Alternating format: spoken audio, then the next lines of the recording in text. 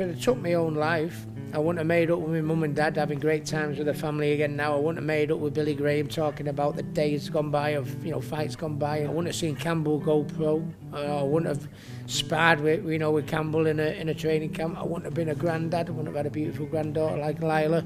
Seeing Millie and Fern grow up. I mean, the list goes on and on of what I'd have lost out of. I lost friends and family through mental health, through the COVID and that. And said, and now things are coming back to normal. What better than you going at the Manchester Arena for one night only against, in an exhibition with Marco Antonio Barrera. As well documented the story of what a bad place I was in a few years ago. And if people can look at me and say, God, look at the shape that Ricky's got himself in. Remember him, he was suicidal a few years ago. Look at him now, then it would have been worth it.